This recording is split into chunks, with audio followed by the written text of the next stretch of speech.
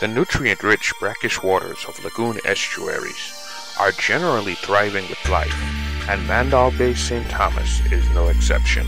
Sprat and fry thrive in abundance here, but wherever you find life, you also find predators. Using keen eyes, Matt locates a lion-weight predator common to the Virgin Islands waters, the spotted scorpionfish. Spotted scorpionfish have a natural shape and camouflage that often make them indistinguishable from the surrounding algae-covered rocks. The uninformed diver might actually believe that algae is growing on this stealthy fish.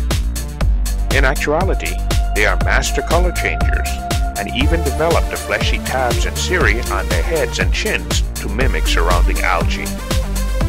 Can you see it?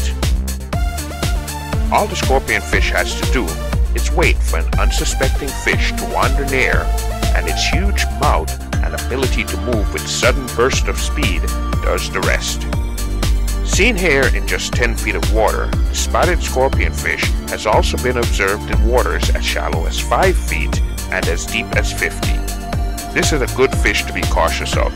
They have venomous spines on their foredorsal fins that cause extreme pain and illness. The average size of an adult is 7 to 14 inches, with a known maximum of 18 inches.